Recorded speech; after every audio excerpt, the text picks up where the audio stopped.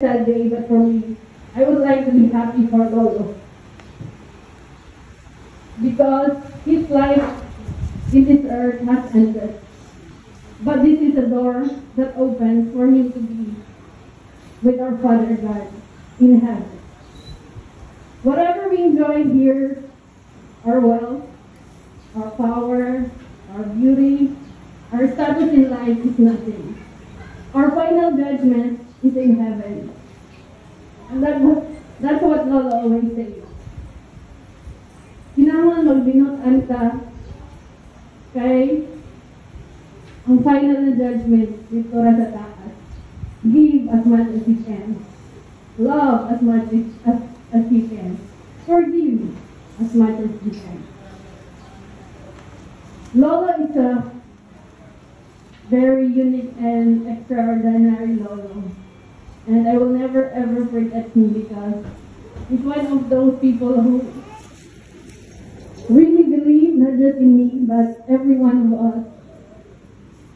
We may see him as a very fierce person, even you guys Lolo, puro dumitanan. But there was one point of time that I realized na isa ka isogang tao na adjud siya na di tao makapahumok niya. Way back when I was young, mga grade 2 ko at niya, I had a project na mascarid gani. Niya wala mo kayo mga balahibong, sig bangay ni Lola, na may kwarta adto. Yung gibuhat ni Lola, ay dampong manok si Lolo, bikatay ni Lola ang manok ni Lolo. Pero wala kay bawa si Lolo.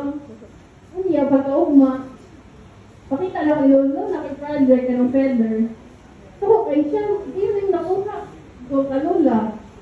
Kadto na kay bawa si Lolo, ipatay na ni Lola ang kamanok. Kaya abi nang masuko si Lolo. Isigahan na siya ni Lola sa mata niya. Ismail na si Lolo. And then I said, so no matter how strong a person is, there is always this one person na makapahumok niya, and that is Lola. Their love for each other is really amazing. Something that we always wish for yourself as well. They always say na you will realize the value of a person once the person is gone. But I say it's wrong. Because we, as your Apollo, as your family, we knew your value. It's just that there are points of time na some of us didn't give time or were not able to show it, but we value you, Lolo. We love you so much from the very bottom of our heart. And now, Lolo, thank you for all the love, for all the tough love. Kay lahi man dito magmahal namo. Salamat kayo for showing us the world na we can be better.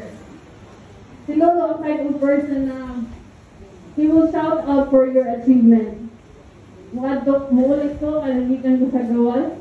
But, grabe kayo sa mga mga amigo. Ako ni Apo, gitan ni Kapuan, imo story. And you know, being a granddaughter, yung kay proud na grandfather, it's really priceless. You can never explain the feelings. Kasi all of us, we always want to be appreciated. And those people who always appreciate us, they always have place in our heart. And that's why, kung sakaisog si Lolo, sa kasigit ka una, bisag doon sa rihatag na bawal, gusto nga kay James, mahilangdaman sa mo siya kay, he's a very, very unique grandfather. And thank you, Lo. All we pray for you is you will be with Papa God and you will rest in peace there. And we are happy because there's no more pain, Lo. Only happiness, only peace. And I hope that you will guide us also sa among kinabuhi nga rin na one day we will be together in heaven as well. Thank you, Lo, and rest with God.